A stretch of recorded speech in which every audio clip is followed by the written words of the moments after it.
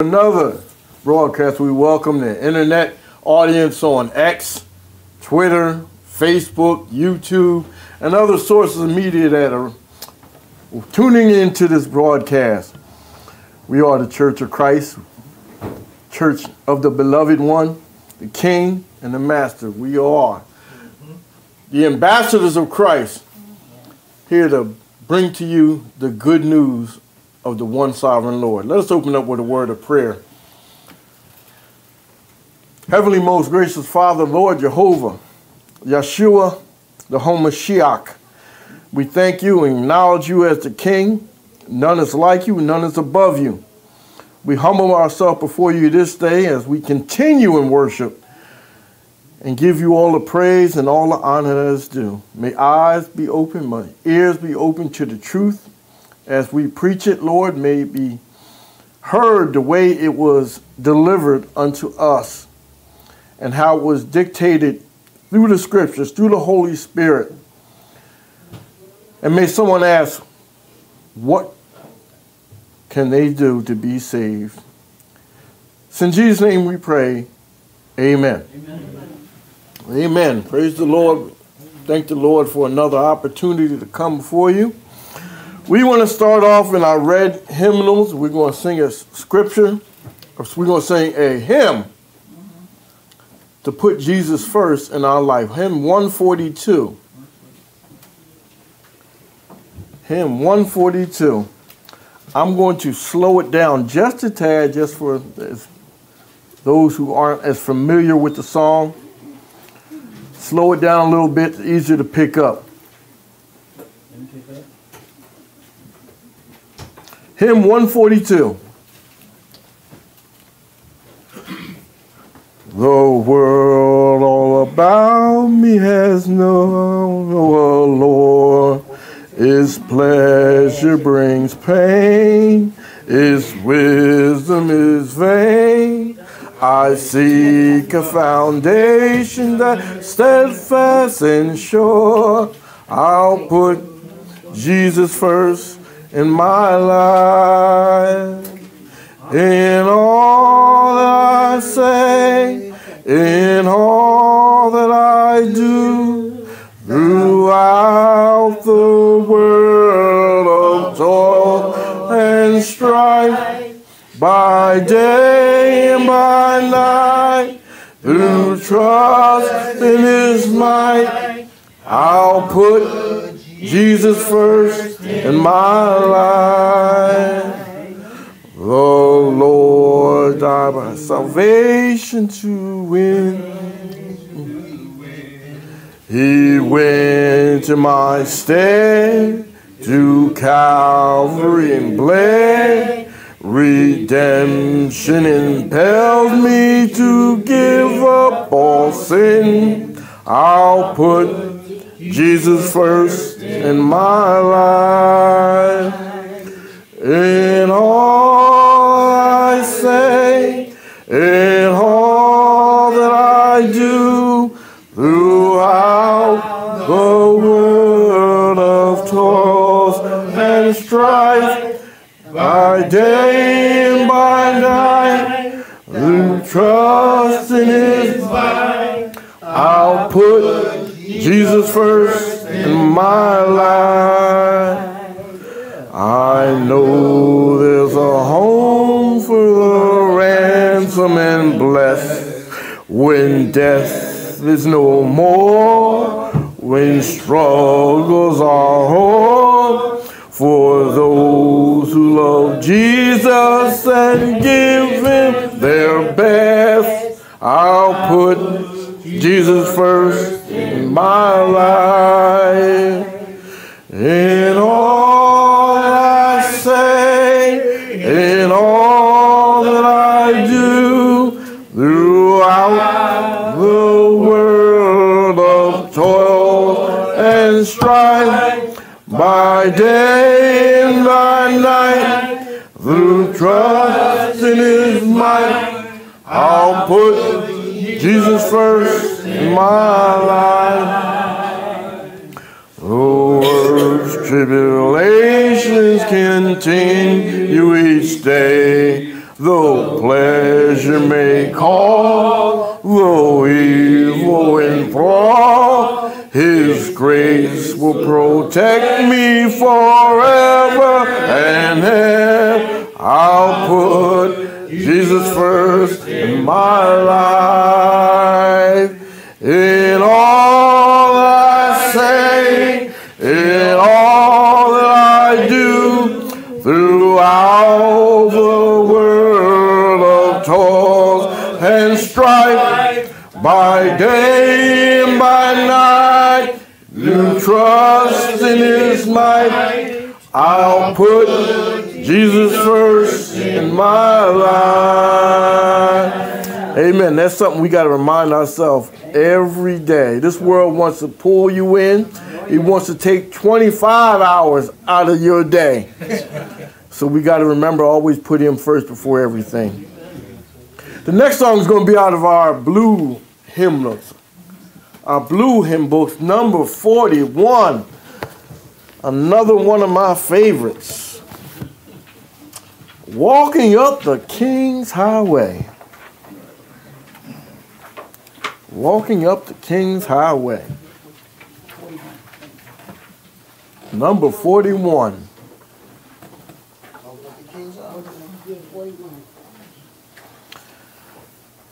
My way gets brighter, my load gets lighter, walking up the King's Highway. There's joy in knowing with Him I'm going, walking up the King's Highway.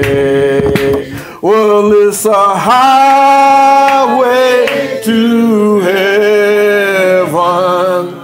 None can walk up there but the pure at heart. It's a highway to heaven.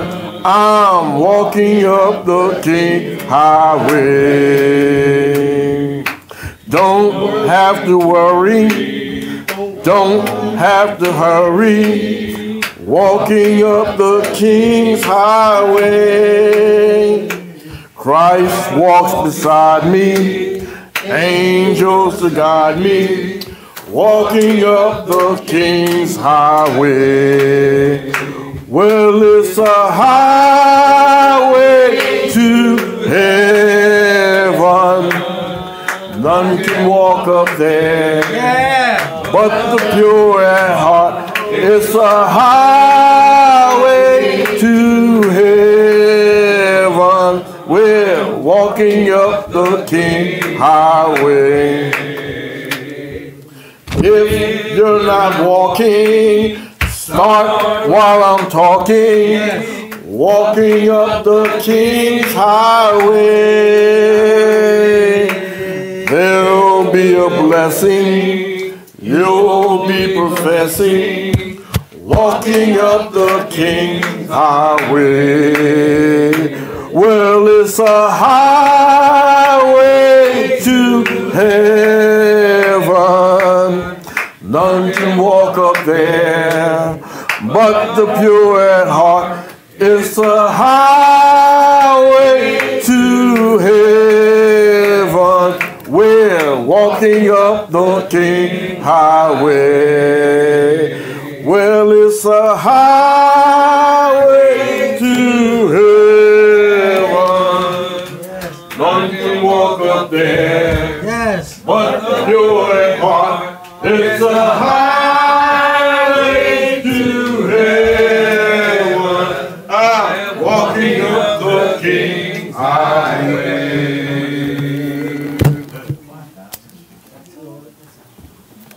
Amen. Thank you, Brother Spencer. To selection, opening prayer. I want to thank Brother Arnold for the precious Bible study. Yes, he said, "This is my beloved Son, in whom I am well pleased." Listen to him. We're going to have an offering, a love offering, and then we're going to remember the precious Lord's Supper. We want to prepare our hearts to give. We understand why we're giving. God loves a cheerful giver. He told the Israelites to make an offering of the first fruits, to show that they demonstrate that they trust in the Lord. And we want to be able to give back how our Lord and our Savior, Jesus Christ and God the Father, how he gave his very best. And he knows our heart. He knows a cheerful giver. And he's watching our hearts right now. Yeah. We want to give our best. It's a story in the Bible, Cain and Abel. Some offerings was not accepted. We want our offerings to be accepted. And we want to demonstrate our obedience to the Lord. And we understand why we're giving. We want to participate in what's going on at the assembly house. We want to show love, just to be able to come into the building and sing and listen to the studies about the Word of God, and to understand why we must be saved or what we must do to be saved. Okay, he lives, 154. Then we're going to have an offering. Let's prepare to give, all right? We understand why we're giving. 154. And it's joyous. It's great to be in the building. The internet audience, X, YouTube and Facebook, everyone. We all can give. Everyone can give. 154. I serve a risen Savior. He's in the world today. I know that he is real. Come on. Whatever men may say, I see his hand of mercy. I hear his voice. Come on. Yes, Lord. And just the time I need him, he's always there. He lives, he lives. Christ Jesus lives today. He walks with me and talks with me along life's narrow way. He lives, he lives. Salvation to impart. You ask me how I know he lives. He lives within my heart. In all the world around me. In all the world around me, I see his loving care. And though my heart grows weary, I never will despair. I know that he is leading through all the stormy paths. The day of his appearing will come at last. He lives, he lives. Christ Jesus lives today. And he walks with me and talks with me along life's narrow way. He lives, he lives. Salvation to impart. You ask me how I know he lives. Thank you, Lord. He lives within my heart. Rejoice! Rejoice, rejoice, O Christian. Lift up your voice and sing. Eternal hallelujah to Jesus Christ our King. That's right. The hope of all who seek him. The help of all. Come on.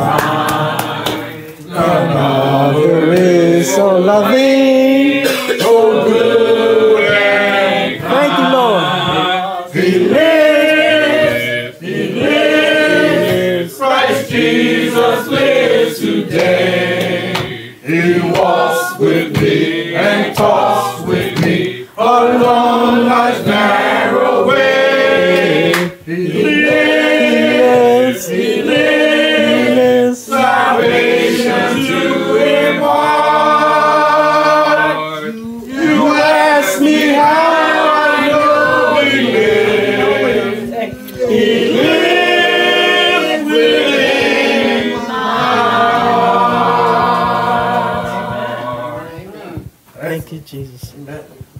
pray for the offering, Lord. Gracious Father, thank you for the opportunity to give a love offering, Lord. We understand why we're giving, Lord. Bless those who have, and bless those who have not, Lord. Lord, we offer up this prayer in Jesus' name. Amen. Amen. Yes, it's really good to be in the building, and to participate in the love offering. And everyone is allowed to participate. And now we're going to remember the Lord's Supper. And we're here to celebrate. Come on, this is a beautiful time.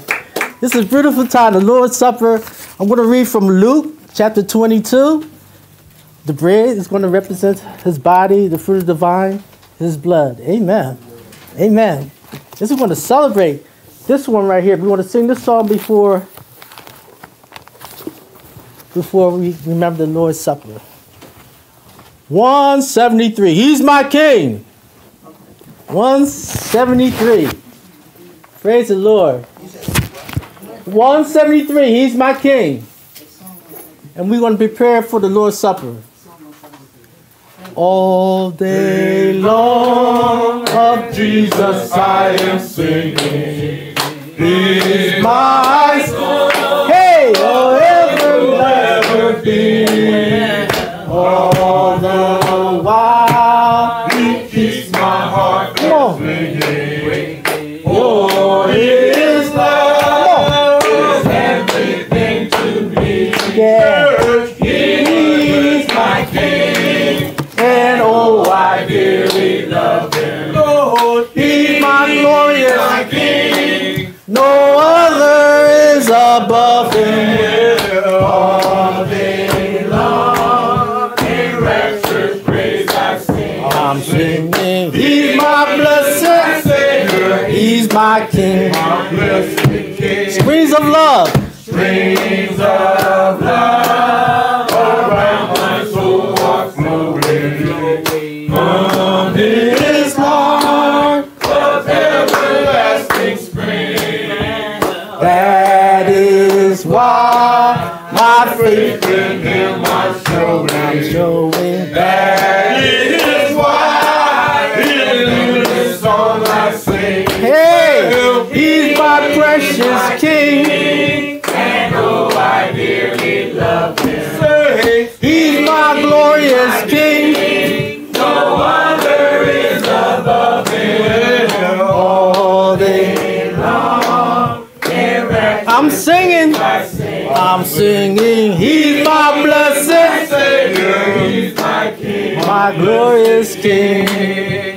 In his light, I'm going home to glory.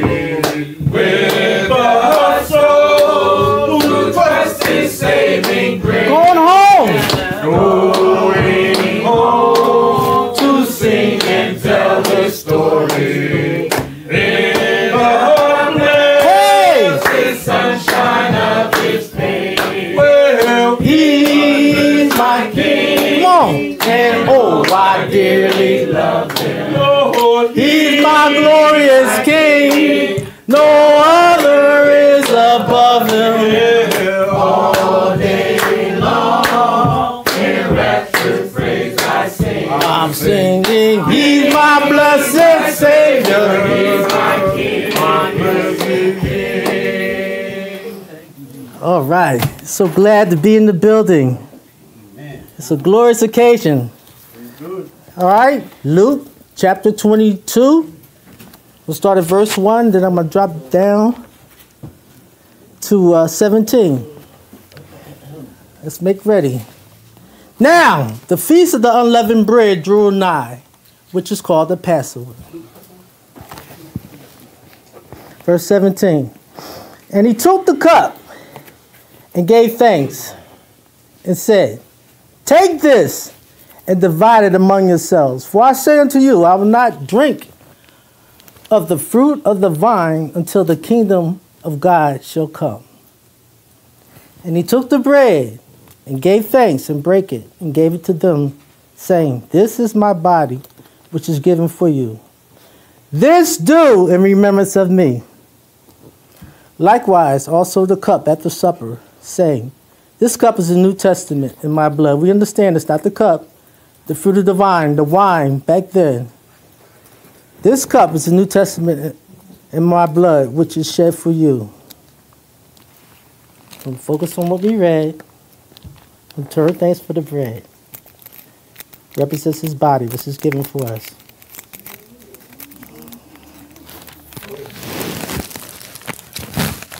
Father, help us to focus on what we read and to we offer this prayer in Jesus' name. Amen.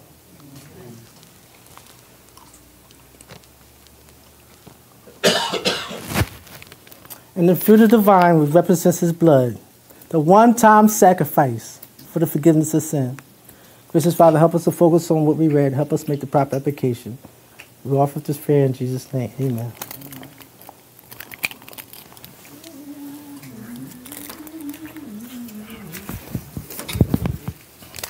Glorious occasion. Amen. This is glorious. We'll celebrate the Lord's Supper. I like to read it again. Let me calm down. Luke chapter 22, verse 1. Now the feast of the unleavened bread drew nigh, which is called the Passover. Verse 17. And he took the cup and gave thanks and said, take this and divide it among yourself. For I say unto you, I will not drink of the fruit of the vine until the kingdom of God shall come. And he took the bread and gave thanks, brake it, and gave it unto them, saying, this is my body which is given for you. This do in remembrance of me. Likewise also the cup after supper, saying, this cup is the New Testament in my blood, which is shed for you. It's a glorious occasion. Amen. Thank you. Such an honor to give to the Lord and to be in the building. I'm glad to be here. Amen. All day long, in rapture, praise my sing. He's a blessed Savior. He's my King. Good morning, everyone. Good morning. Good morning. Good morning, Arnold.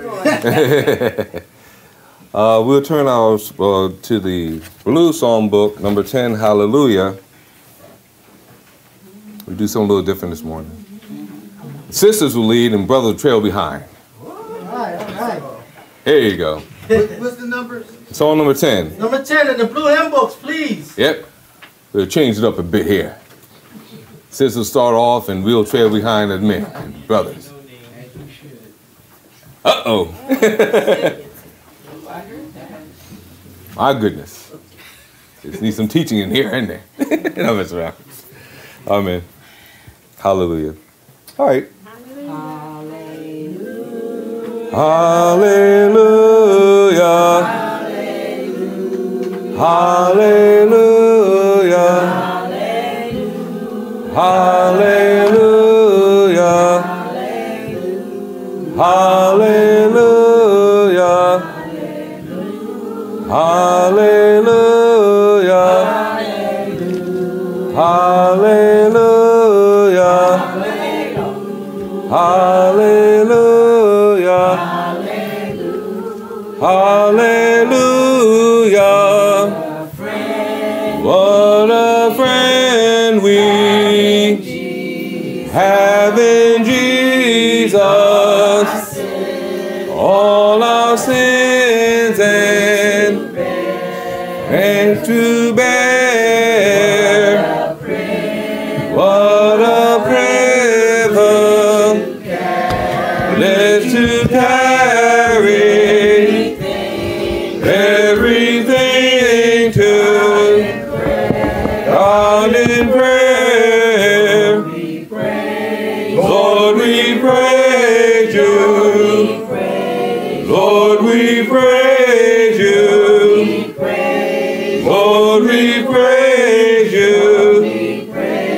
Lord, we praise you. Lord, we praise you.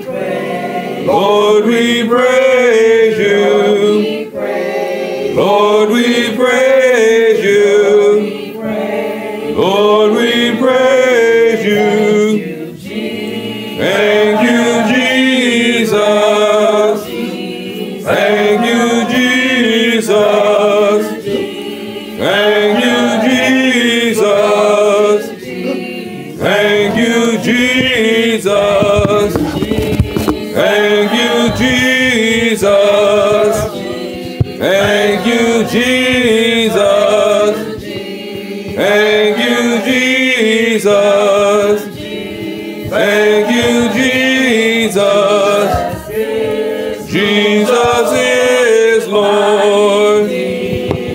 my Redeemer. How I love him. How he loves me. He is risen. He is coming. Lord, come quickly. Hallelujah. Hallelujah. Hallelujah. Hallelujah. Hallelujah.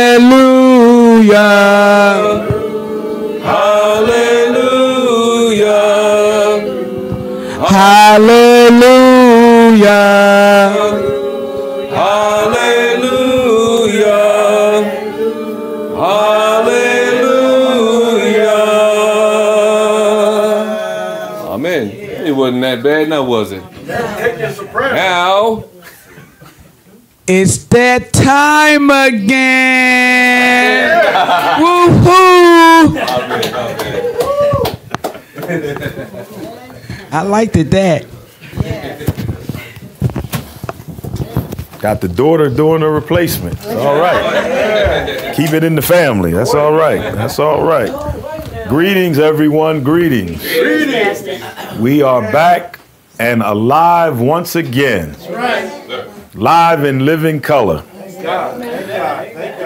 Welcoming those of you in YouTube, Facebook, and X audience. And we're just grateful to the Lord for everything that he is doing, has done, and will continue to do.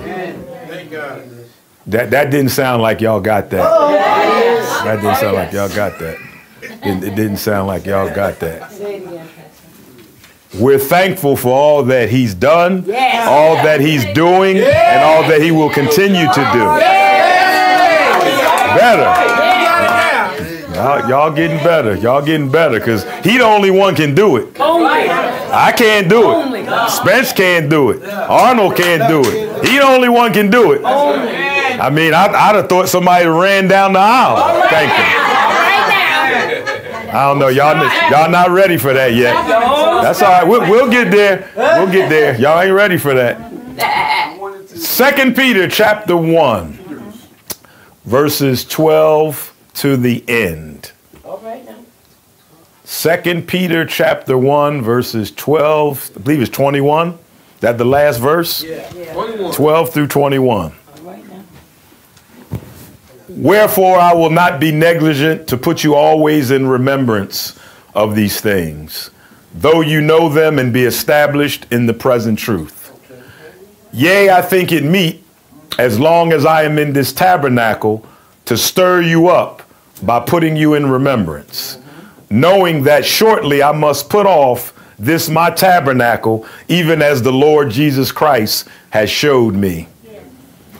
Moreover, I will endeavor that ye may be able after my decease to have these things always in remembrance.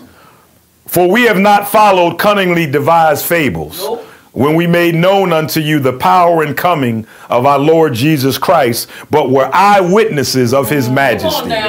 For he received from God the Father honor and glory, when there came such a voice to him from the excellent glory, this is my beloved Son, in whom I'm well pleased. All right.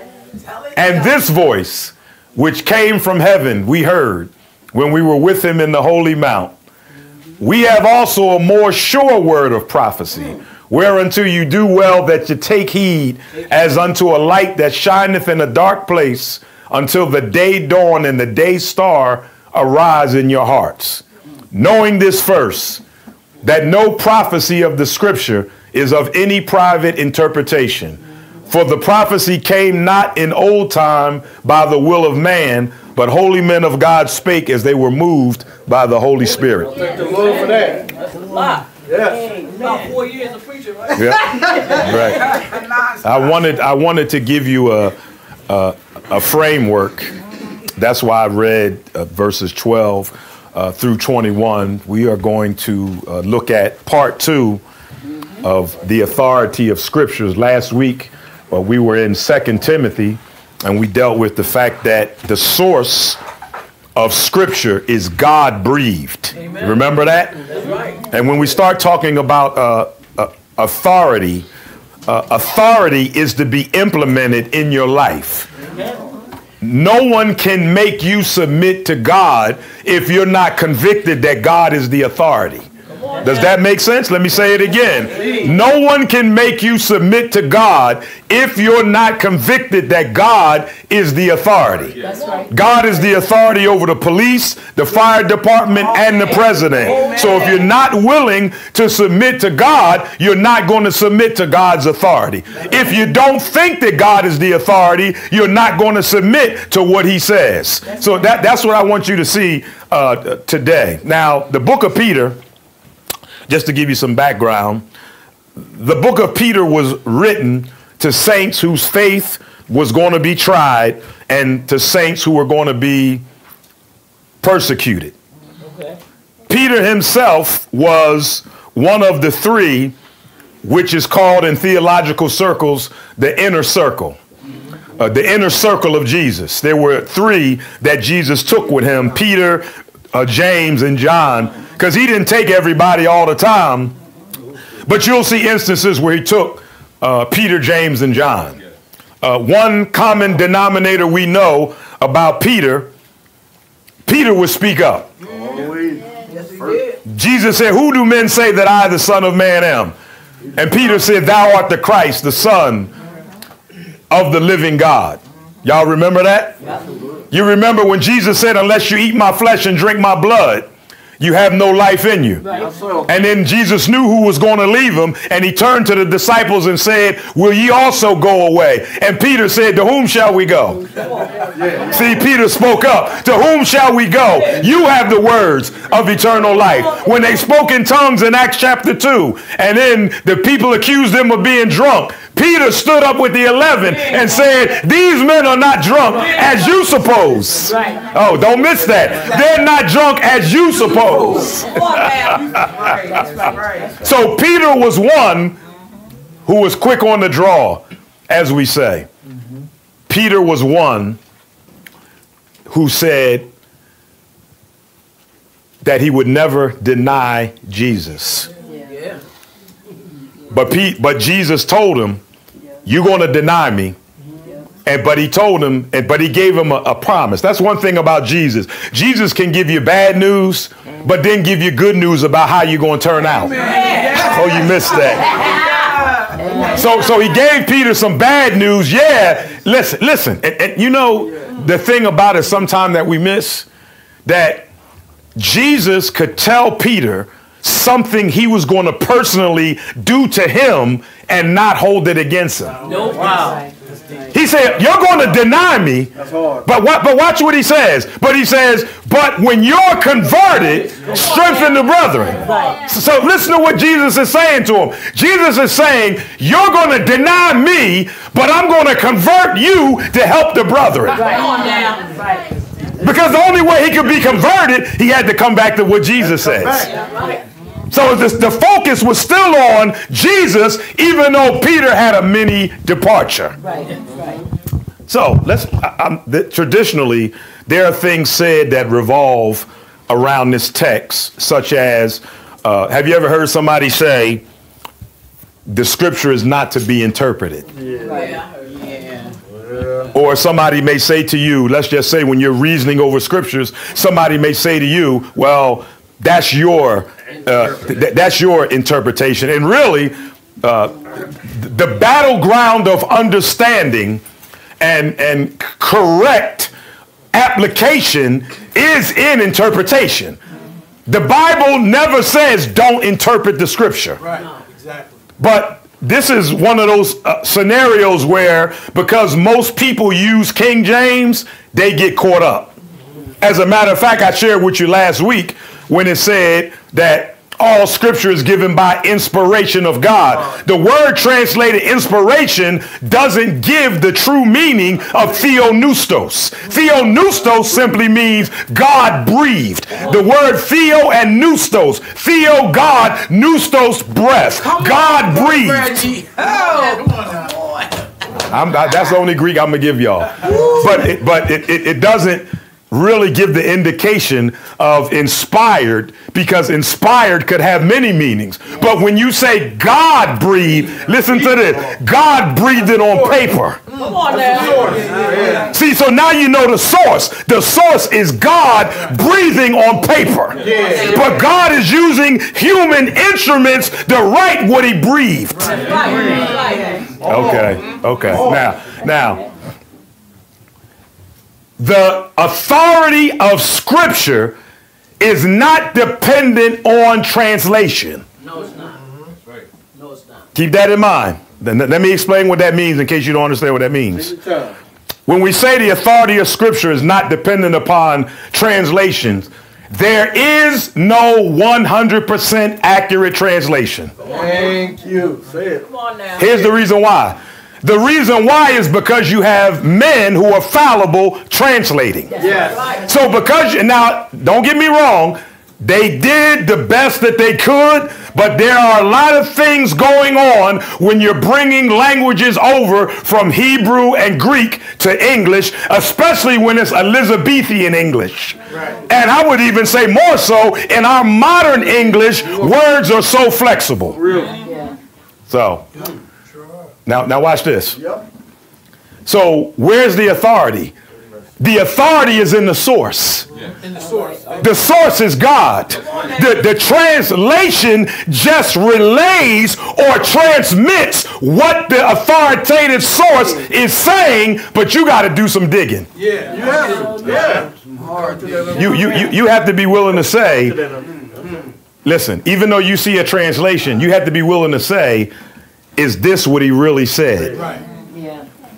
I give you an example. For years in the Church of Christ, it was taught. You remember when God told Noah to build the ark? Right. And it said, build the ark of gopher wood. Right.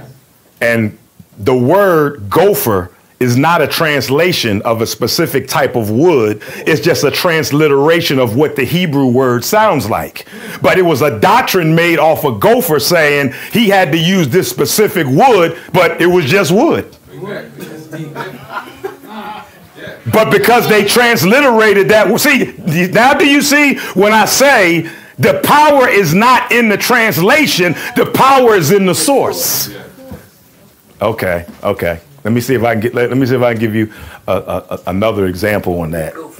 When you look behind the scenes, and I shared this with you before. Most people who read Peter, the reason why they got the idea that the world would be burned up is because it says in Peter, a translation, that it would be burned up. But the word that's actually there in the Greek just means laid bare. Come on now. Yes. See how quiet you got? You see how quiet you got that fast? And I shared this with y'all before. So many people are saying the earth is going to be burned up. Well, that's because the English, listen to this.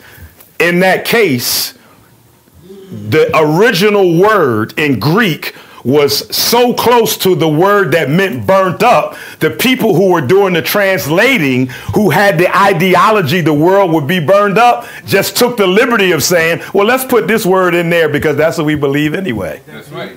Yes. Listen. All translation committees don't use integrity in each case. Come on now. Teach you, bro. Come on. I'll give you an example. We're going to go into this afternoon at 2 o'clock. You may have heard a brother in Christ say God made a covenant with the church. He didn't. Come on now. God made a covenant with Israel. They were already the church. That's right. You gotta go down enough. You know why? Because of how the word church is being portrayed. The word church has a meaning in our vernacular that has to be explained in Scripture. Yes. See, if they just would have used the word congregation or assembly, it wouldn't be no question. But because they use the word church, now people can say Baptist church, Methodist church, Lutheran church, Catholic church. But if they just would have said assembly, ain't no way you could do that. Right. Yes. Because see, it wouldn't make sense in a scriptural revelation. How can you say Baptist assembly and tie it down to scripture? You can't. Can't do it. Can't do it. Because listen to this. John never had an assembly. John the Baptist never said, I will build my assembly. Did he? No. John the Baptist never said, I'm the head of an assembly. Nope. It ain't in there. And as a matter of fact, Baptists in Revelation in Scripture wasn't to start another assembly. Baptist was nomenclature for the work John was doing. That's all it was. It was just what John was doing. What was John doing? Baptizing people. Well, actually, immersing people. Because even when you say the word baptism, you're not saying a translation, you're saying a transliteration. What's the difference? I know. Let me tell you. Let me tell you what the difference is between translation and transliteration. Translation is when you bring a word over from another language. Transliteration is you make up a word based on how the original word sounds. So the Greek word for immersion is baptizo. But that sounds like baptism. Baptism is a transliteration because it sounds like baptizo. Amen. But see, if they would have translated baptizo as immersion, then how would somebody be sprinkling? Right. Exactly. All right, let's get into the text. I'm gonna just walk through this until we get to where I want to get to around verse 17 or 18. And I just wanted to back this up. Peter said, I won't be negligent to put you always in remembrance. Listen to what he says, though you know them and you're established in the present truth. So two things that Peter concedes to his audience. You already know what I'm about to tell you, but I'm not going to neglect giving these things to you. And even though you're established in the present truth, I think that it's necessary that as long as I'm living, to stir you up by keeping you in remembrance. You see how remember and remember? Yes. And then know and know, you know. Right. Listen, one thing about believers you can't get around in scripture is God wants you to have a memory of what he said to you. Now, listen to this. Here's another thing that we get into, too, that I want you to see in this context. The people that Peter was writing to did not have a completed New Testament, as we say.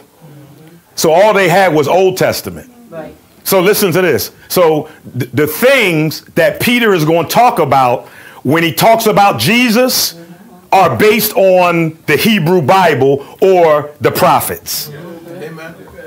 Now, one thing that we haven't done is we haven't had enough teaching in the Old Testament because we were always told it's the New Testament church. We're New Testament Christians. That's good to say New Testament, but you can't throw away the Old Testament because this is what they preach from and this is what they use to prove their point. When Paul said in Romans chapter 3 and he wrote, there is none righteous, no, not one. That was already said in the Old Testament.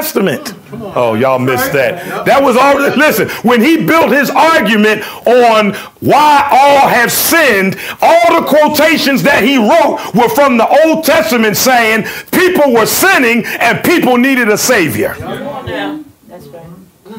But we missed that. Even when it says love your neighbor as yourself, that was already in the Old Testament. That wasn't something that was given that was new. And even when Jesus said, a new commandment I give unto you, the new commandment was love as I love. Y'all see that the transition, love as I love. The transition is, I want you to love sacrificially like I love you. I want you to love even if it's not reciprocated. I want you to love even if they kill you. My Lord. See, because they're members of the body that will say, I'll only love as long as a brother or sister love me. And Jesus took care of that because he said, even the nations, people that love them, they love, but I want you to be bigger than that. See, this is why Jesus was so radical, because Jesus said things that go against the norm. Now, remember I said to you, what makes it authoritative is the source. That's the difference between scripture and the daily news. That's the difference. Because when you're reading the newspaper and you say somebody writes an article about something, they're giving you an opinion of something that happened. And in a lot of cases, they're not going to give you the true facts anyway. It's just like, I'll give you a prime example. Fornication is not a crime in America. Nope. Morally acceptable. That's right. Neither is adultery. Nope. Morally acceptable. Right? That ain't no crime. Nope. But you crack open that scripture. You crack open scripture, that's a crime. That's why people can walk around hand in hand with somebody else's wife, and as you were talking about this morning, people shacking up and everything. Why? Ain't no crime. That's right. Look, as long as you pay taxes, they don't care if you live with 100 people. That's right. That's right. Being gay ain't no crime. That's right. Now, there's a lot of talk about, what's the guy name that's in trouble? Diddy. Sean Combs. Diddy did it. Here's the problem. Here's the real problem with all that's going on with that. If he's a child molester, he should have been caught. Now, Money. him being gay, that ain't no big deal to them. No, it's not. It really ain't. That ain't no big deal to them. That's listen. Even to the gays, it's not a big deal because they don't respect the authority of God. When you don't respect the authority of God, you do anything. Anything. Because listen to God's concern. God's concern, and you were hitting on it on your thing this morning, God's concern is the home. That's right. Husband, wife, children, family. Right. Now, you posted, I'm going to correct you on that because I love you. You posted there's dysfunction in every family. No, it's not. No. Okay. Is there dysfunction between Father, Son, and Holy Spirit? That's a family. Talk to me if you can. Talk to me if you can. Huh? Huh? There is no dysfunction in Father, Son, and Holy Ghost family. That's the original family before anything was made. That's right. So ain't no dysfunction in that. Or we could just say we need to fine-tune that. Okay, thank you, brother. There are dysfunctions in the created order. There's dysfunction among angels. There's dysfunction among us. There's dysfunction among brothers. You saw dysfunction with Cain and Abel. Yes. How you going to be jealous of your brother? Kill him. And listen, and God gave him a chance. God said, if you do well, you'll be all right, Cain. Just all God was saying in layman's terms, do the right thing. That's all. Or sin, listen, sin is crouching Right there. At the door. at the door. Keep it in. So when you look at that, there are people that have learned how to function in dysfunction, so now it's accepted. Right. That's it. So he says, you see where it says, as long as I'm in this tabernacle? Yes. He's saying, long as I'm in this, Right. as long as I'm living, as long as I'm in this tent, I want to stir you up by putting you in remembrance. Let's go to the next verse. Because he said, I know I got to die. When he said, I got to put off my tabernacle, he said, the Lord showed me that I'm going to die. But as long as I'm in this tabernacle, I want to stir up your mind. I want to put this in your remembrance. Come on, verse 15. You go to the next slide. Verse 15. Yeah, come on, Brother Mario. And I will make every effort to see that after my departure. Now listen to what he says. Listen to what he says. I'm putting something into this. I'm committed to this. After I die, I'm going to leave you something. That's what Peter's saying. I will endeavor that you may be able, after my decease or after I'm dead, to have these things in, there's our word again, have these things where? In remembrance. In remembrance. All right, come on. Why? Now I will make every effort to see that after my departure, you will always be able to remember these things. Now, Christians got a short memory. Yes. You don't think the Lord knew that we got short memories? Huh? That's why he gives us the reminder. Thank you, Lord. Do you know God has to remind us he's the only one? Remind me. Daily. God reminds us he's holy. Yes, yes. But also he reminds us he's forgiving.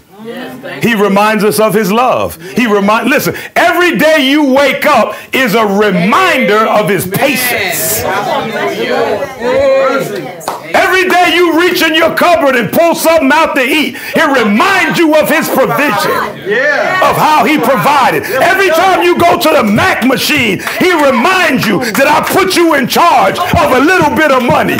Every time you take a step out of bed, he reminds you, I gave you life.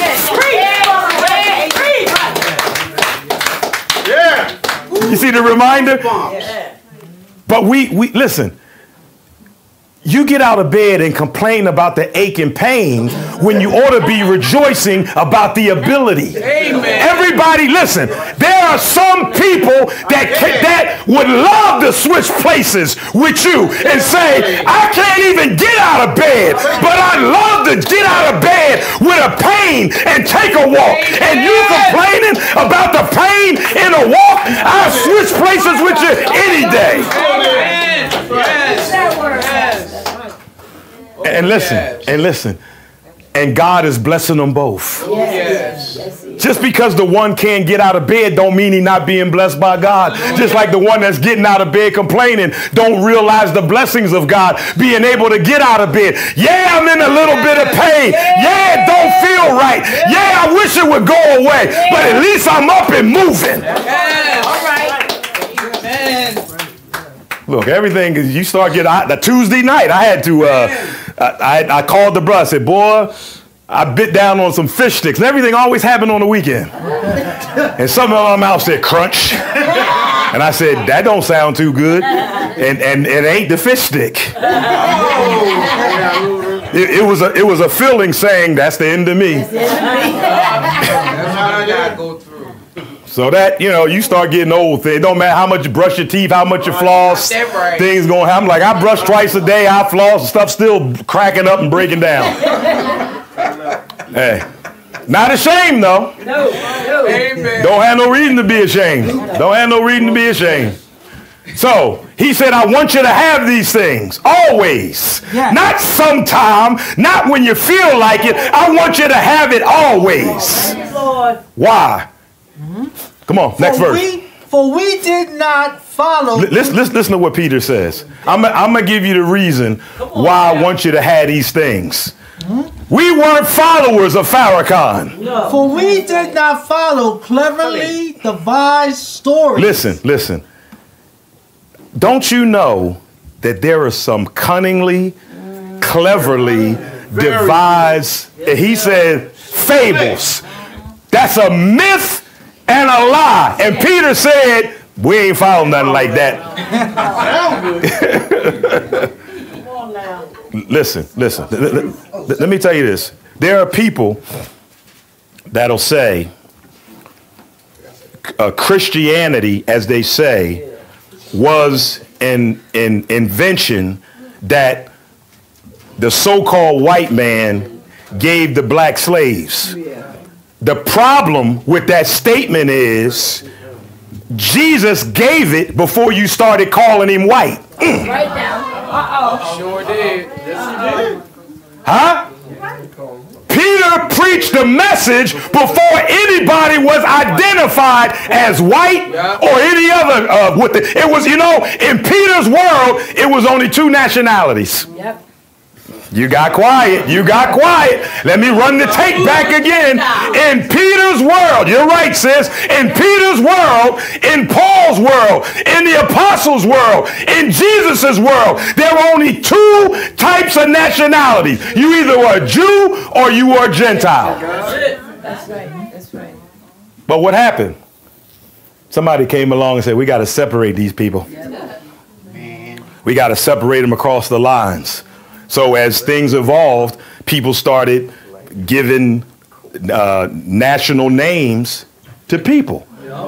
But here's the thing. Notice, even the names they gave the people to give them a so-called race, that didn't change that. Listen, that didn't change the word. Why? Because God don't change. So his word transcended all that time, even with races being named, and God's word still says you need to repent and be baptized. Every man. And trust in my son. That's right. This has nothing to do with what, and let me say this also. Because someone tries to corrupt something, that doesn't change what the truth of it is. That's right. That's right. That's right. Look, watch this. Because somebody says Christianity is a white man's religion, the first thing they got to prove is who's the white man that started it. There you go. And if then listen, and if you show me a white man that started it, I'm gonna say that can't be the one who started it, because the one who started it was the one who got up from the grave, and he wasn't white. That's right. See, because you put a race and a color on somebody that God didn't even put on them. That's right. Come on. See, now you got these, when you talk about cunningly devised fables, now the Hebrew Israelites use words that are in Scripture. The word Hebrew is in Scripture, and the word Israel is in Scripture. The only problem they don't understand is the Israelites that God is speaking to today are the Israelites not of the flesh, but of the spirit. That's right. Now, that's the part that they don't understand. What do you mean, Reggie? Because I know some of them may be watching. Well, what do you mean you're talking about Israel of the Spirit? Well, all of us are Jews. That's right. That's right. That's right. That's right. All right, I got to prove my point. Now I got to take a sidebar. Go to Romans 2, Brother Mario. Come on to Romans 2. Yeah.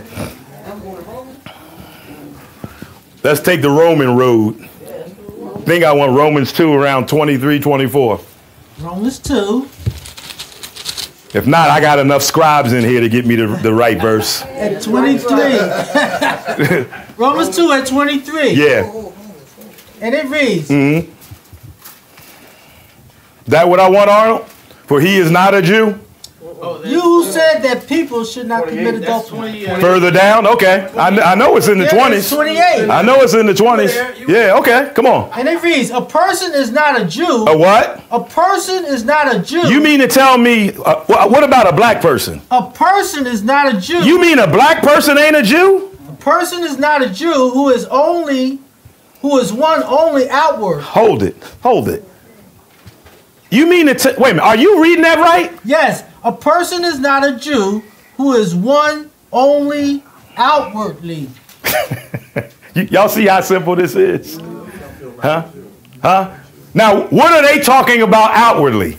Skin color, flesh. I believe you got King James? What's King James say? He is not a Jew who is one outwardly. Neither is that circumcision, which is outward in the flesh. But, But see, don't run over that. Don't run over my butt. But he is a Jew, But he is a Jew. which is, Listen, he is a Jew. but he is a Jew, That go for women too. He is a Jew. which is one inwardly, and circumcised. I wish we could get Barb on camera. Oh yeah, So I could show the Hebrew Israelite she's a Jew. he's a Jew. show up, brother. I know she would be ashamed to come on camera. Cause I put her right on camera. You see her? She's a Jew. Come on up here, Sister Barb. We gonna show the world. We gonna show the world. Come on up here. In case they watching. Now read the verse. She's a Jew. She's a Jew just like me. Huh? But he is a Jew, He is a Jew, which is one inwardly. which is one inwardly. Circumcision Yeah. that is of the heart. Is your heart circumcised? Absolutely. God bless you, sister. God bless you, sister. You see that? Amen. That's right. Y'all gonna hear about this. Yeah, you will. Y'all gonna hear about listen. Listen. You know what's gonna happen? Folk in the Church of Christ gonna say I had her up preaching.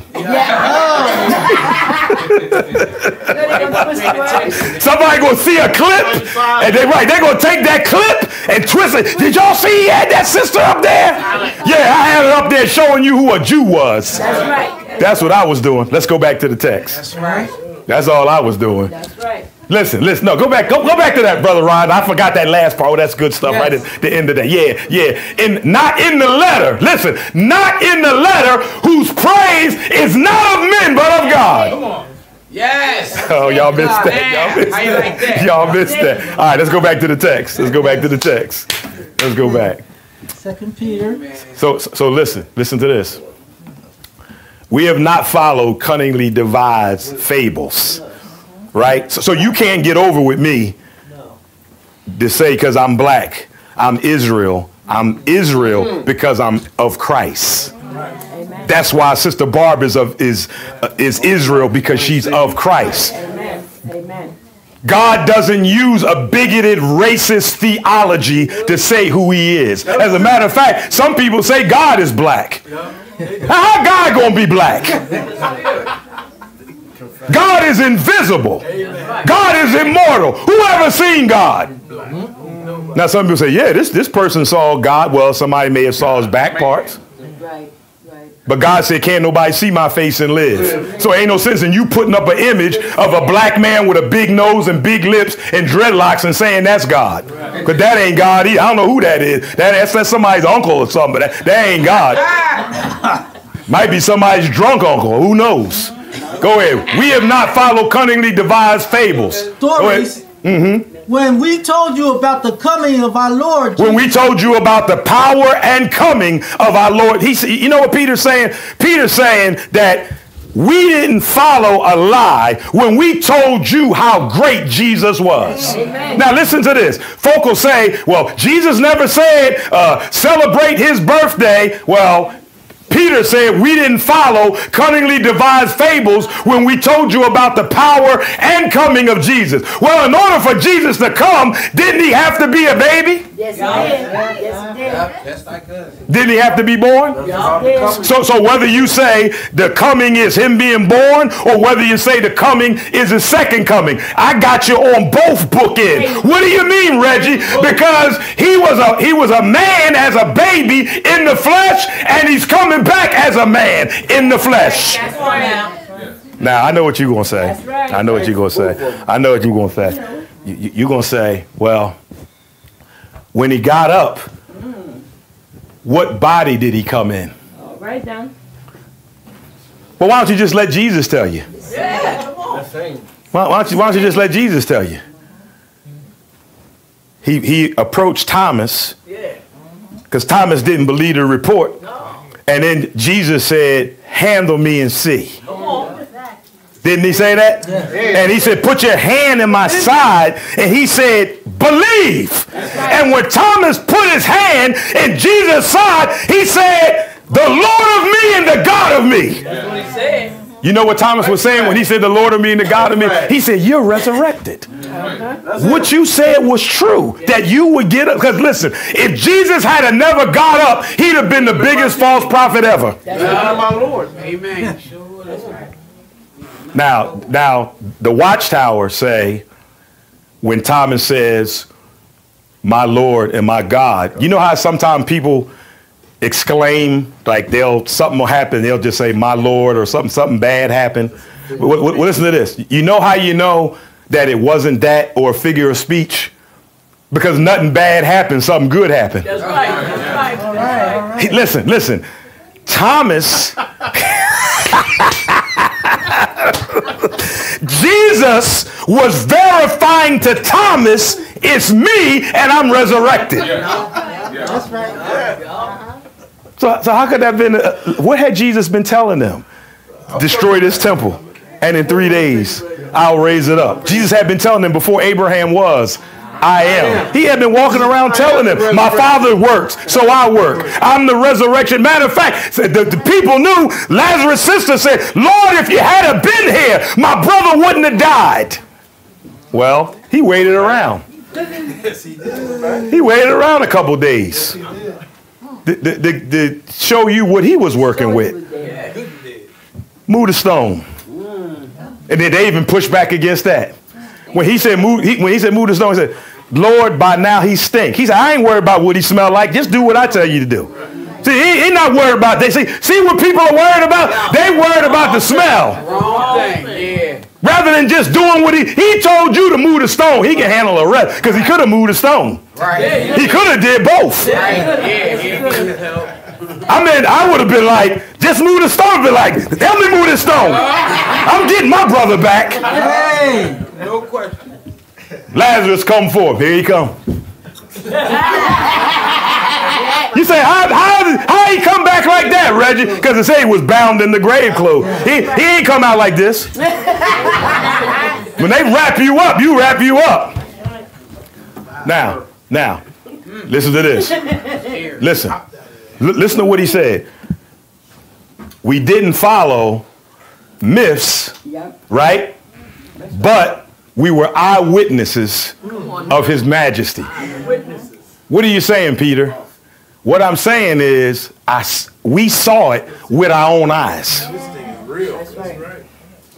We saw it with our own eyes. Now, and then he's going to give an explanation of this. Verse 17 says what? He received honor and glory from God the Father. When? When the voice came to him. You weren't y'all on that this morning? Yes. Huh? Yeah. He received honor and glory. From God the Father. Now I thought God didn't have a son. According to the Muslims and Geno Jennings, I thought God ain't had no son. I just agree They say God gonna be yet. Matter of fact, Peter even qualified because the text says God the Father. He, which is Jesus, received from God the Father. So he received from the Father honor and glory. Yes. So listen to this. So the Father is giving honor and glory to the Son. See that? Right in this text. See, they can't touch it to save their life. For he received from God the Father honor and glory when there came such a voice to him from the excellent glory. This is my beloved Son in whom I'm well pleased. Now watch this. Watch this. Watch this. Watch this. Sometimes there's a possibility that when you read that text, you looked at it and you saw when he talked to John the Baptist and he was baptized, and because of the baptism, you say, well, God was pleased with him because he was baptized. God was always pleased with him. Always. I am. He was always pleased with him. Listen. There's nothing that Jesus did that displeased God. Perfect. I don't know if you ever think about that. There's nothing Jesus did that displeased God. God has always been pleased with everything that Jesus did. Now, watch this. Watch this. That was his son. Exactly. So he was pleased with his son. But listen to this. The voice is saying to, and it was the inner circle, the voice, the ones that went on the mountain, when he was baptized, the voice is saying to them, that's my son. And I'm well pleased with him. Now there was another occasion where Jesus was transfigured. Remember? And then there was Moses, Elijah, and Jesus. Moses is the representative of the law. Elijah is the representative of the prophets, and Jesus is the representative of the new order. And then Peter again. Shall we make three? Remember? Let's make three temples. One for Moses, one for Elijah, one for Jesus. What? Now God got to straighten that out. Moses had his time. Elijah had his time. Now my son is shining. Hear ye him. All right. So listen to this. Peter says, we heard this voice from heaven. Yes. When we were with him in the Holy Mount. Now we're going to get into the lesson. Y'all ready? Yeah. That was just the introduction. I know. 12 through 18 is the introduction. That's it. The lesson is 19 through 21. Y'all ready to unpack? All right, watch the text. 19. Watch the text. We also, 19. Yeah, 19. We also have the prophetic message as something completely reliable. Mm-hmm. And you will do well to pay attention to it. Yeah.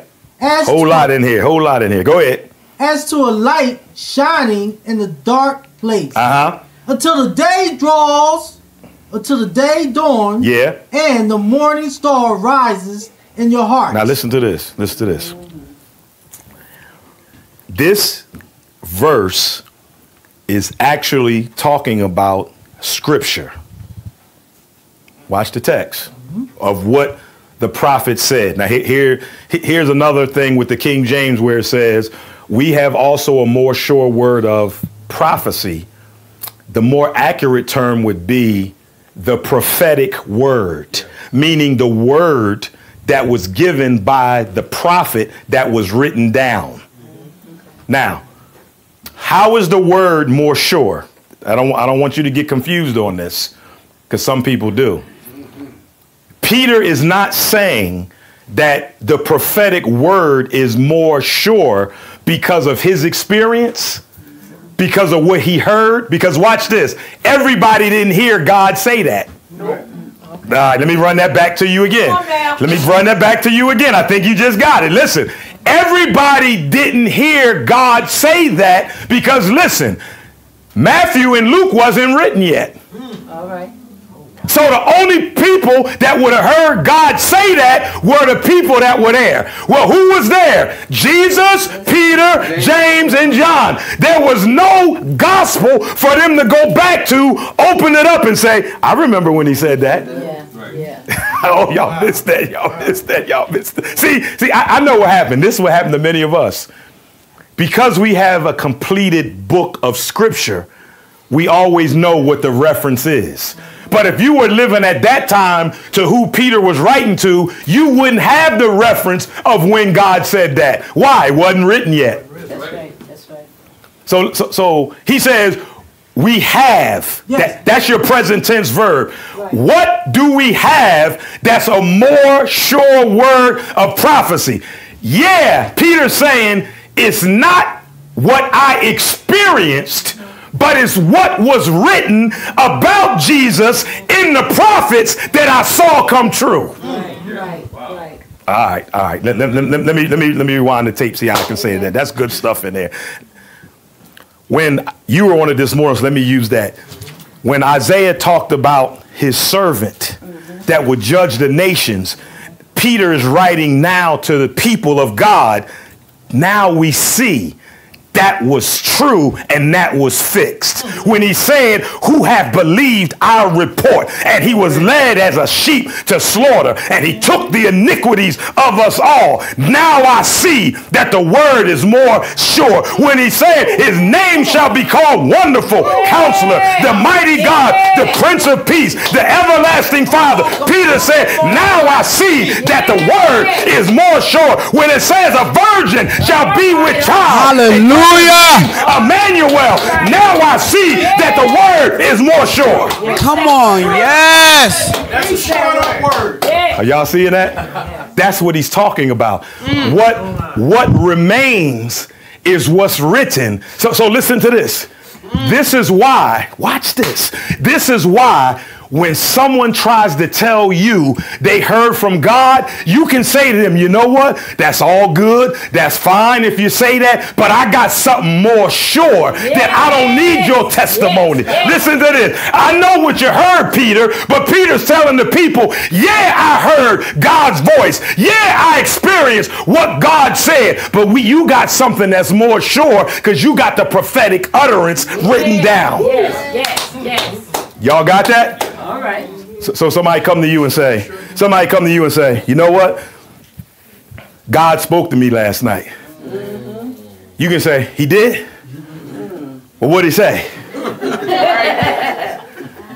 And then they start babbling on about what they say God said. And then you know what you say to them? You say, well, show that to me. That's it. Because listen to this. What Peter is talking about is what was written about Jesus.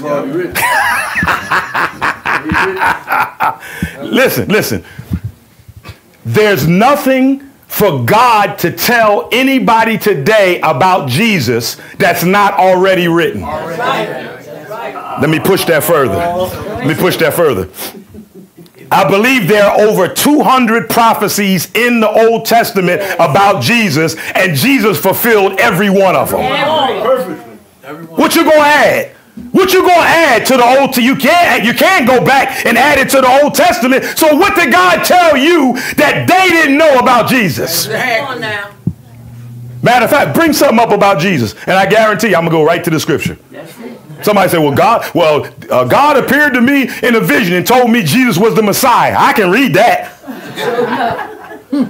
So no. Well, God appeared to me and told me Jesus was going to die for the world. I can read that. Somebody said, God appeared to me and told me Jesus was going to get up the third day. I can read that. You got to give me something I can't read. There's nothing you can give me about Jesus that hasn't already been said. That's right. That's right. That's why when these people run around talking about, you know what? When that, what just happened at, what they call that? The eclipse? Yeah. When the eclipse kept happening, and then people started posting scriptures about, the end of the world, and they're going to be wars. They posted things about Iran and Israel, and they always post the scripture. They're going to be wars and rumors of war and the eclipse. And I had to post, here's a public service announcement. Jesus is not coming back in the eclipse. That's right. That's right. So just buy your glasses, watch it, and then keep life going like it's been going. Listen to this. Listen to this. If there was a sign to alert you that Jesus was coming, some folk would try to get right. Yeah, they will.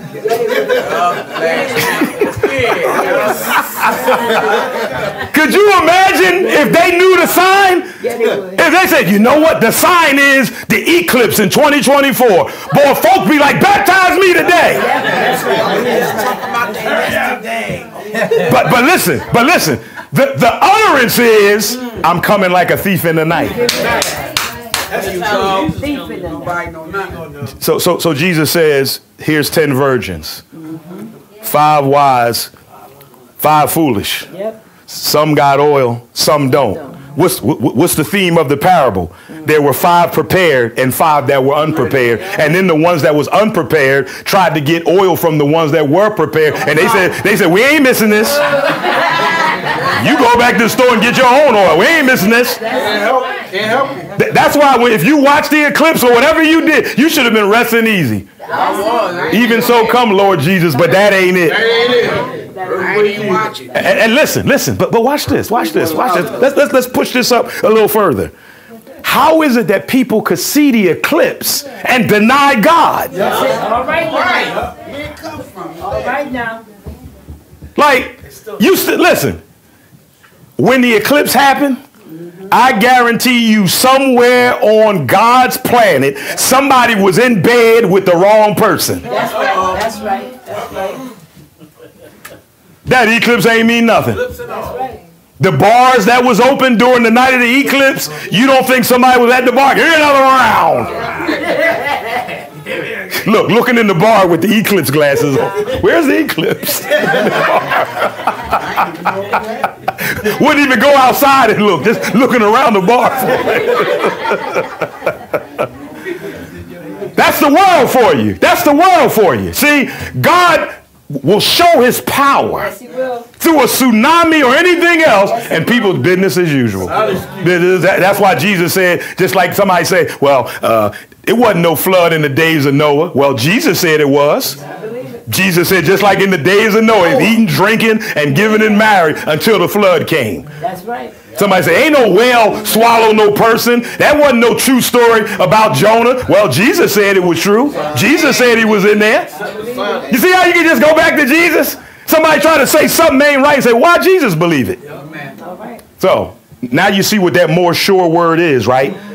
Peter's saying, you don't take my experience, even though I heard it, because we have the written word, that prophetic utterance. That's what's more sure and fixed that you're going to continue to have. Because nobody could turn to Matthew and say, as we did this morning, this is my beloved son in whom I'm well pleased. It wasn't there to read.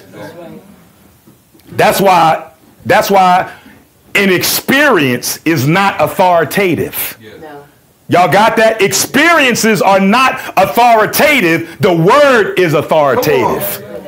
Because people will tell you anything. Yeah, I saw God and God promised me this. I saw this. That's your experience. Maybe you did see something, but that's not the authority. That's right. That's not the authority. Because next time somebody says something, I'm going to say, oh, that's your experience?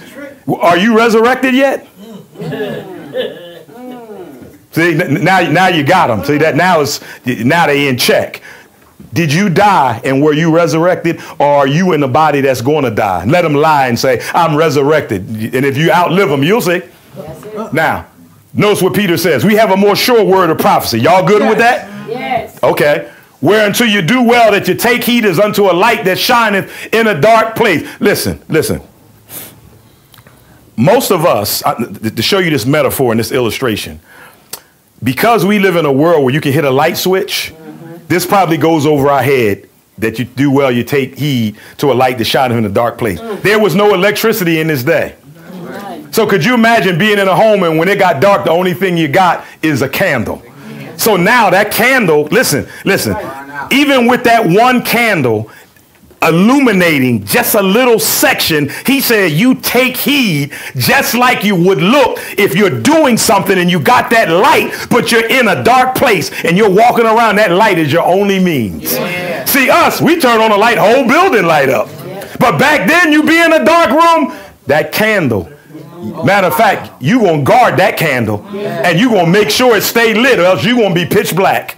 So he said, you do well that you take heed as unto a light that shineth in a dark place until the day dawn and the day star arise in your hearts. Well, who's that day star? That's Jesus. Amen. Jesus is the morning star. Jesus is the day star. Yeah. Now, verse number 20. Knowing this first. What I need you to know first. That no prophecy of the scripture. Didn't I tell you that the word of prophecy is talking about the scripture? Yes. That's what I wanted you to see. He said, this is what I want you to know. That no prophecy of the scriptures is of any private interpretation. Now, this is where people read, and let's just say I'm reading a verse. Let's say Spencer read a verse. And then I say, well, I think it means this. Spencer say, no, it don't mean that, Reg. It means this. That's just your interpretation. That's how people use this verse. That's not what Peter's talking about.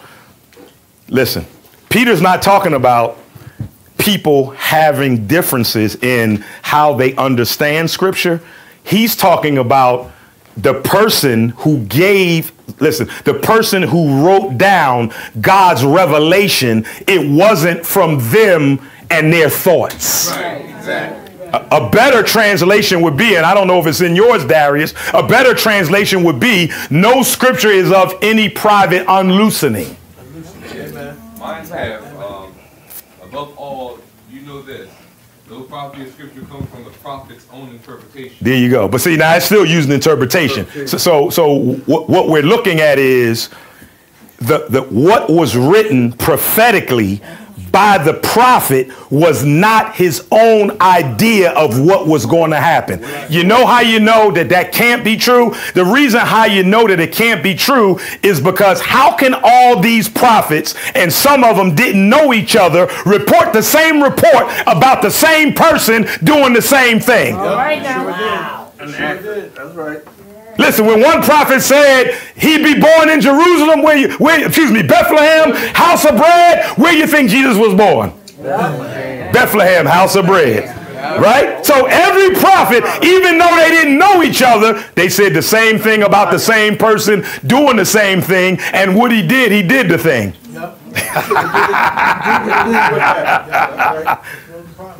But they didn't know each other. All the prophets didn't know each other, but they wrote about him. Now, so that's how you look at that framework. Knowing this first, because see how he's backing up his point about we have a more sure word of the prophetic utterance. He's saying what you need to know is it's not from the prophet himself. Right. He didn't get this based upon his own agenda or his own idea. Here's the other thing I can put on top of that. The prophet wouldn't have been smart enough to do it. Right. Exactly. How can a prophet write about somebody he don't know? Exactly. And then be accurately say who he don't know what he did. Accurate. They were accurate. Here's another thing. There were times when a prophet wrote and he didn't even understand his own prophecy. That's true. That's right. I mean, he wrote it by inspiration, by God breathing, but he didn't even understand what he was saying. And to show you how that is, one of the probably the most powerful question in the scripture, other than what must I do to be saved, is, do you understand what you're reading? Because nobody wants to say no. What do you mean? How is it the Ethiopian eunuch, now he had a scroll of Isaiah. Yeah. He's reading from the scroll of Isaiah. And his question was, well, who's the prophet talking about? Remember that? Who is the prophet talking about? Is he talking about himself? Or is he talking about some other man? So what did Philip have to do? Philip got to come into the chariot. Here's the thing, sometimes we gloss over. He comes into the chariot. How does he get Jesus and baptism out of Isaiah 53? He sure did. He didn't just get Jesus. He got Jesus and Isaiah out of Isaiah 53. Well, back then it wasn't 53, but he got that out the scroll. In our Hebrew Bible, it's Isaiah 53. How did he get baptism out of that? Now, somebody may say, well, how you know he got baptism out of that? Because it said he began at the same scripture and preached Jesus. Yep. All right. That's why. And then it said as they went on their way, he said, see, here's water. Hey. But the only point of reference we got is Isaiah 53. Yep.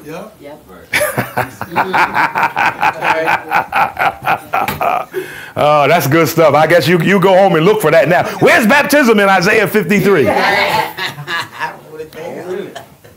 So no prophecy of the scriptures of any private interpretation. I'm coming down. Yes. I think I'm on time too. I'm on time.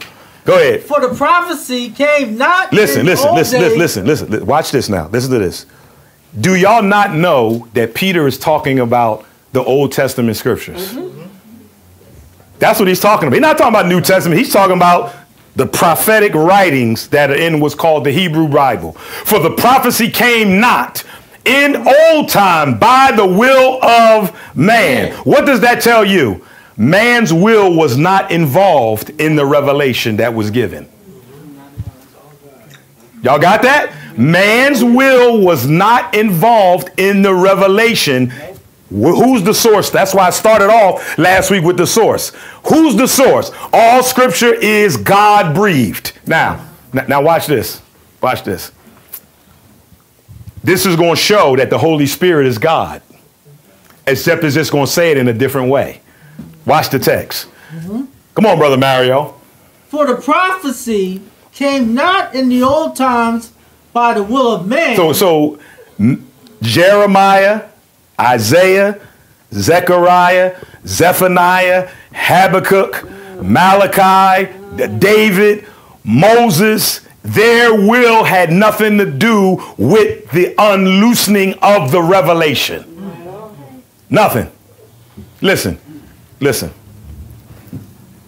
You would have never known that Yahweh met Moses at the burning bush unless Moses wrote it down. You know why? Because only Moses was there. All right. Amen. Now watch this. Watch this.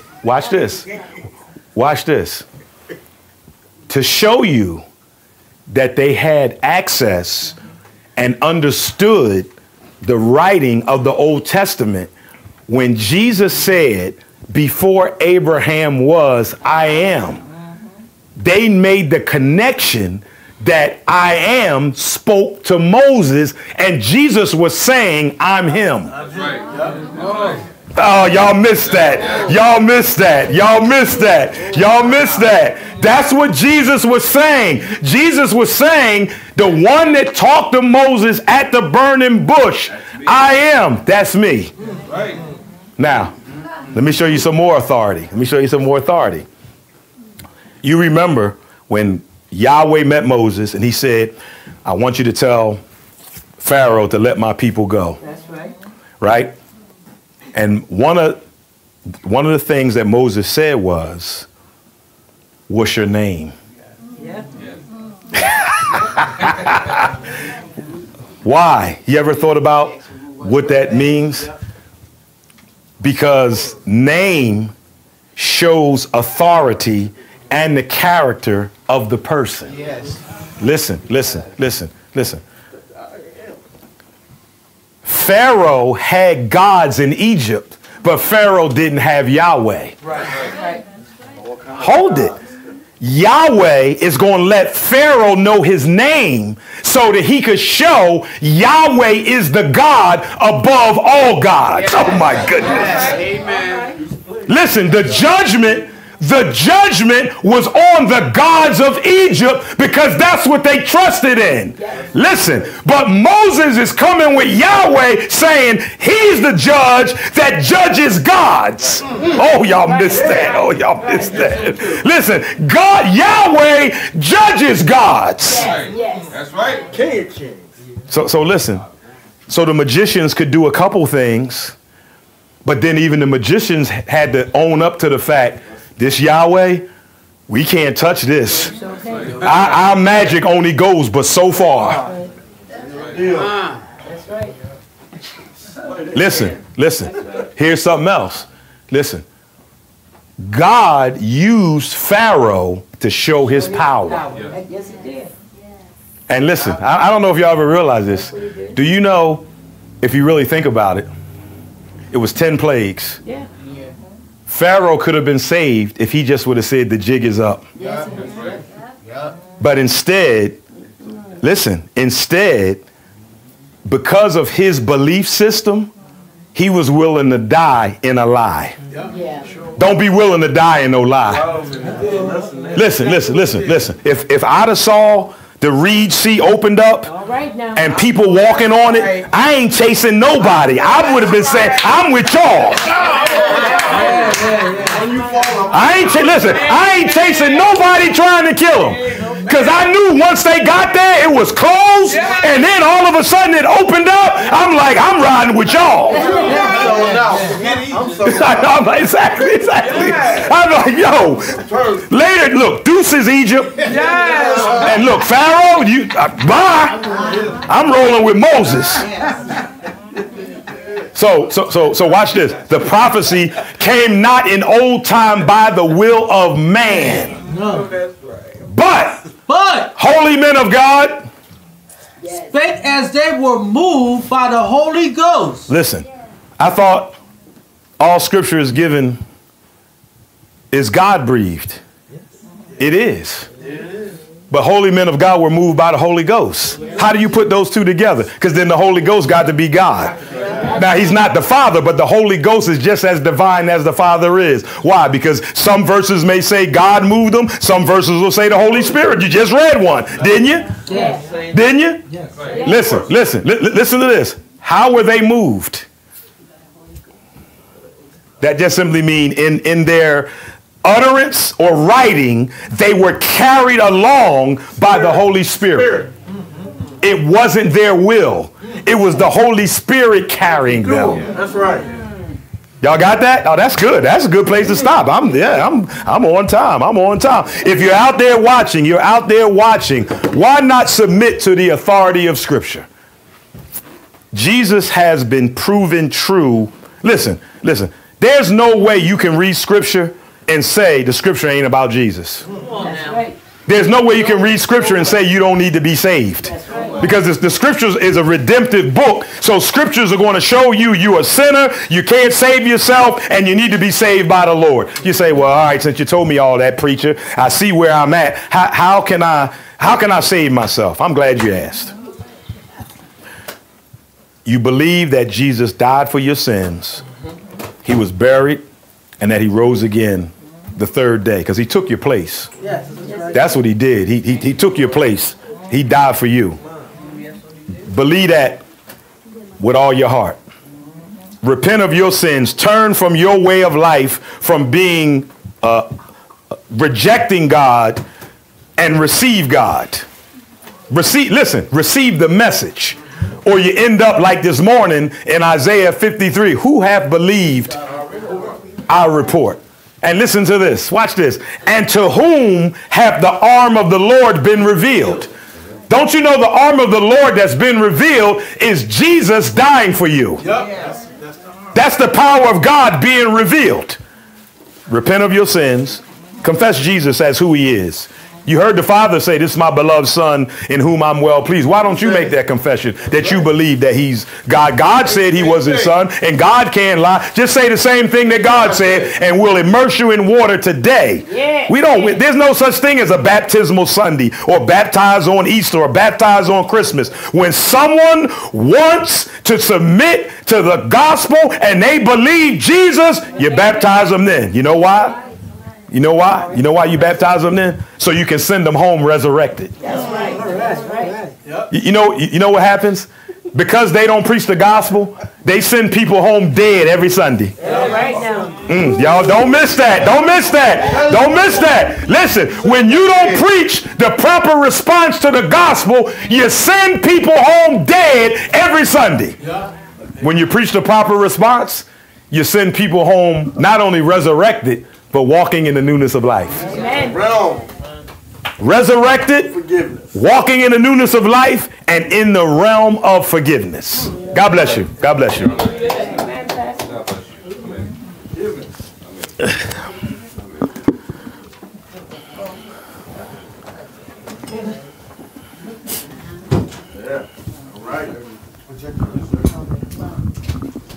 Oh, I'm sorry.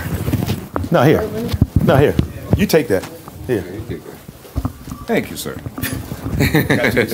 No, it's all right. It's all right. In fact, it's all the more reason why to be happy and joyful.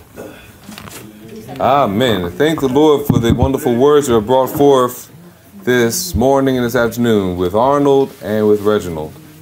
Again, keep the brothers in prayer, for the work and labor they do, along with Spencer. And, keep everyone in prayer, because this is not an easy work. It's easy, but it's not easy. So, closing out with the song, we'll go to song number...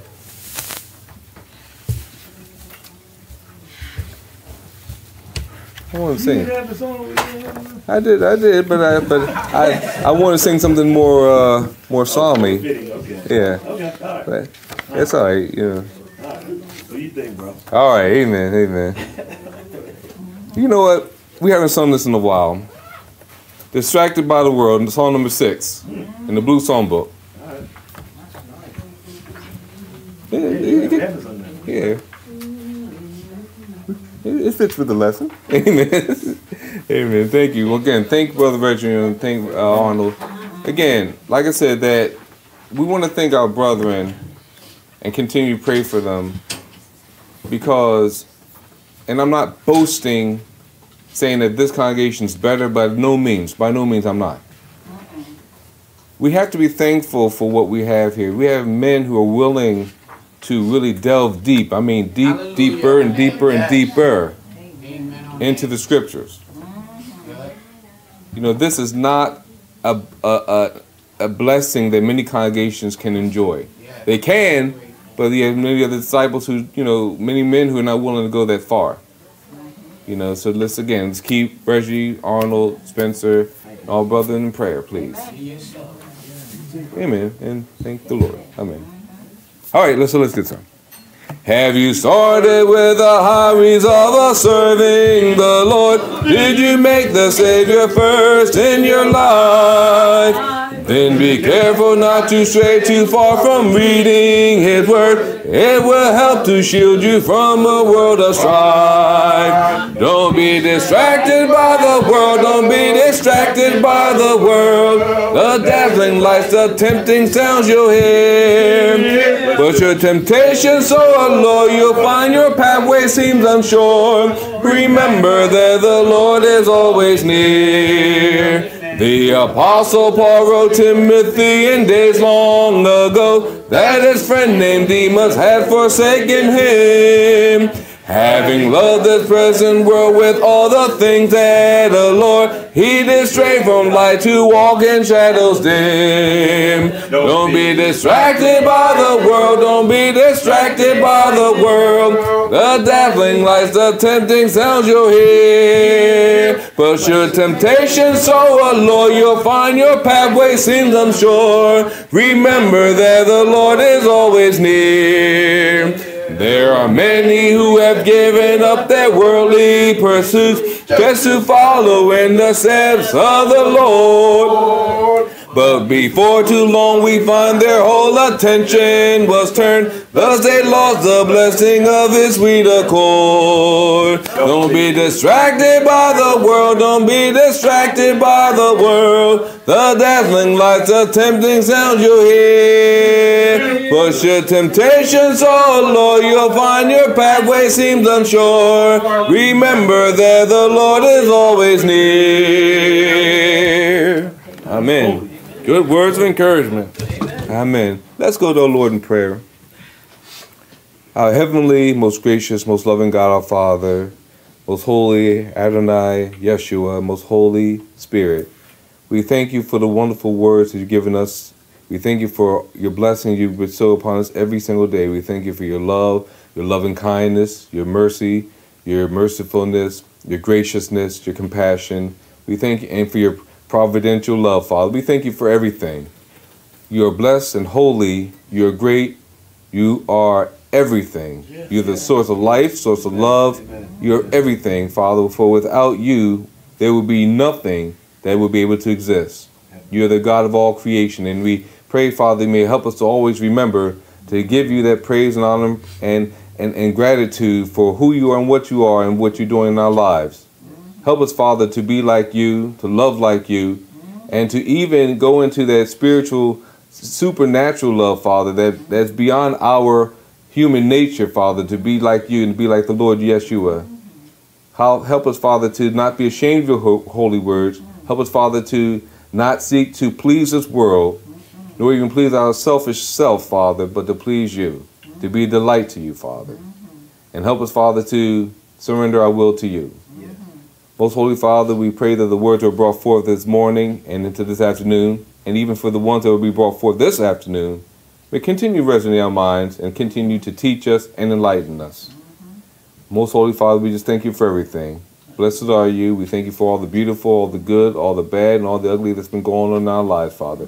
Those experiences, those interactions with people, those circumstances, those events, those situations, Father. We just thank you because you're teaching us, and you also show us that regardless of how great things are or how worse things can be, that you are still with us. We just thank you for that. We bless you, Father. We bless you, Lord Jesus. We bless you, Holy Spirit. Amen. Amen. Amen. Announcements. This upcoming Sunday will be the fellowship that's out there in